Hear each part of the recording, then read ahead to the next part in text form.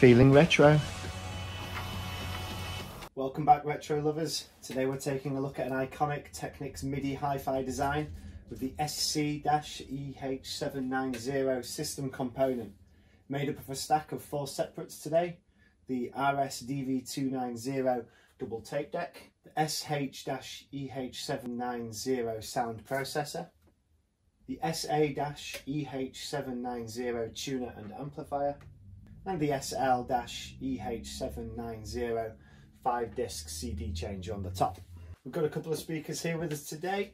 They have both seen better days, but they still produce a good sound, as you'll hear a little bit later on. They're not the exact original subwoofers that would have come with this system, the 790 range, but they're a pretty good standard, even if they're not in the best of shapes. The brand on the front here is Technics, which began in Japan in 1965 and has since made a variety of hi-fi products, such as turntables, amplifiers, receivers, tape decks, CD players and speakers, all for sale in various countries. It was originally conceived for a line of high-end audio equipment to compete against brands such as Nakamichi. From 2002 onwards, the products in the Technics range were rebranded as Panasonic, making this model from 2002 to 2003 one of the very last hi-fis to wear this Technics badge on the front. Now, this particular hi-fi was a middle-of-the-road system, would have cost around £500 when it was bought brand new. Whilst I think the silver and black separates do look great, I do think they might have aged a little bit compared to more simple designs. Perhaps it's these big flashy flares on the side, the big chunky design, combined with the slightly scratchy plastic material that's been used. It just means that they might not have stood the test of time as well as some other simpler, maybe less in-your-face designs. A bit like some that we've seen here before on Feeling Retro. Let us know in the comments section below. That being said, this doesn't just make for a good music system, but with the 2 loudspeakers, subwoofers that we've got here, and the range of connections on the back panels, it makes for a great all-round entertainment system. I love how the connectors on the back of this system allow you to stack in different ways that suit your room or your preferences. The connecting cables on these models aren't easily colour-coded, like some other systems that we reviewed here on Feeling Retro, but they're easy enough to figure out. This was and still is a great system for all things. So let's get the system switched on and get our hello message. First of all, let's dive in and take a closer look at the CD changer. This model of the Technics CD changer supports WMA and MP3 formats. We have reviewed other similar systems here on Feeling Retro with multi-CD changers. One from Pioneer and one from Sony, both running at different speeds and generating different amounts of noise. So let's get straight into disc 1 and disc 2 and see how quickly we can change between discs and see how noisy it is as well.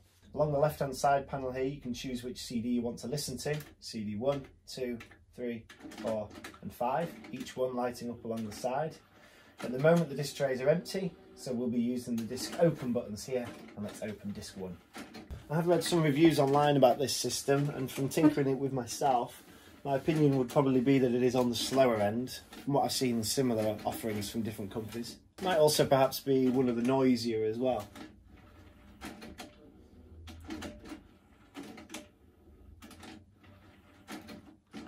But if the quality of the playback's high, then I think we can forgive the system for a slightly slower and noisier process of opening and closing. Today we've got the stack one on top of the other, so we've got it 4 stack tall. You can also have it in a different layout of having the tape deck and the CD player to one side, and just having the processor and the tuner on the other side as well. I think I prefer it being tall in the centre of the 2 speakers like this. Along the top here you do have the option of having random. When you click that, you'll see the display at the bottom changes, and it's randomly changed now to disc 4. We've also got the repeat play button, and when you press that, a very small symbol comes up on the display here that shows that you're just going to repeat through these tracks. And on the right hand side here you've got some nice chunky and clunky backwards and forwards to skip tracks or fast forward, stop, play and pause. So a pretty no-frills system there. Let's move on to the stereo cassette deck. So before we move on to the cassette deck, let's give some of those CDs a listen and check out these separate enclosure speaker systems that we've got with us today. Let's listen to disc 1, hit play and turn the volume up here on the amplifier.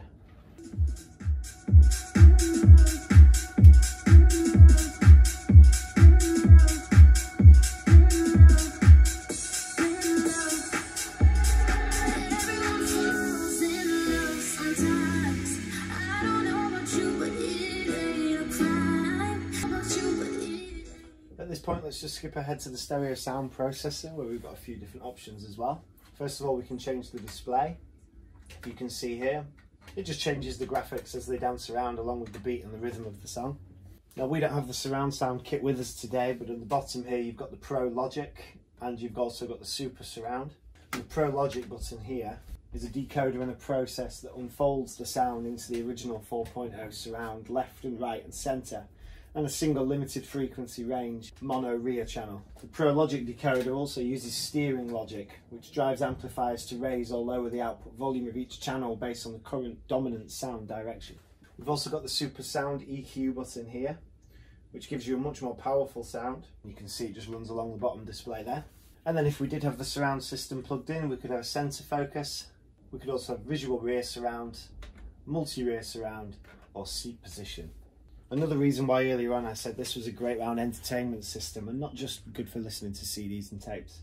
It's also good if you want to plug it into your TV and use it as your surround sound whilst watching a movie. You'll see on the display here as well, we've got soft over at the left, sharp over at the right hand side, with the light in the centre, 100 Hz on the left, 10 Hz on the right. And as we use the multi-jog here, you can see on the display, we're shifting between the options. We're shifting from, if I go backwards, we're shifting from a flat sound over to a heavy clear sound, across to a soft hall sound, and finally the fourth choice is AIEQ. The button here just above the multi-jog, it says Super 3D AIEQ. And when you press that button, it allows you to select the surround level and allowing you to achieve subtle sound quality settings with the soft, sharp, heavy and light coordinates on the screen. You can select 2 of the 3D settings for a surround effect. Having the multi-jog here on these Technics models is usually a sign that you've got one of the models that offers more. Whereas on the EH790 model, you've just got the 4 buttons, which doesn't quite allow you to access as much. The stereo cassette deck is a twin deck. You can open them separately. Today we've got 2 cassettes. We're listening to opera choruses in deck A, and we're listening to Best of Old Woman in deck 2. We've got the counter reset and the counter display buttons underneath. And next to that we've got the selector to choose between deck 1, which changes on the display, and deck 2, which changes on the display. Using the 2 playback buttons on either side here, you can choose which side of the tape to play. So if we select the left hand side, it'll play the first side of the tape. And using the other button, we can play the second side of the tape. Turn the volume down as we switch to deck 2, which should be All Woman.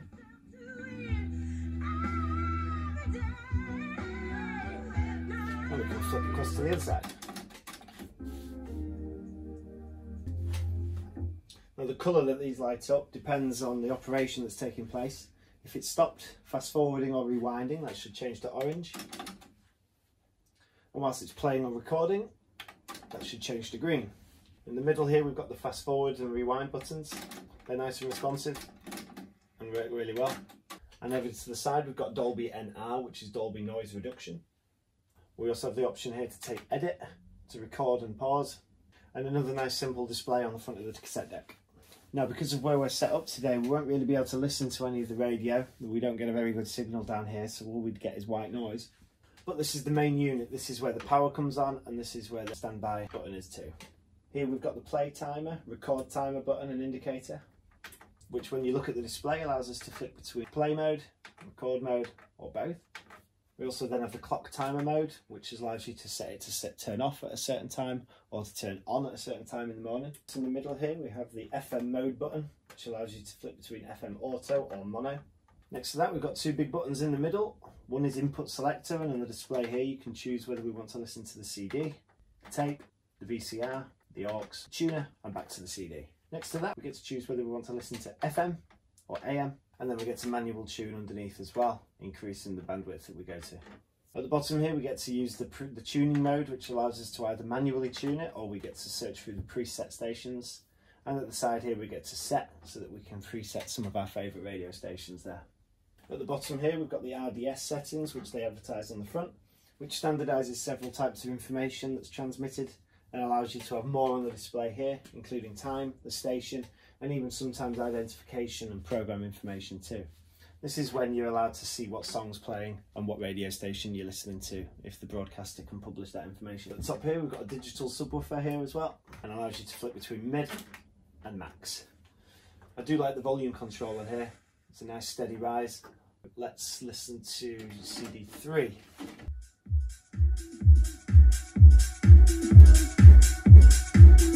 So the speakers here kicking out some good bass.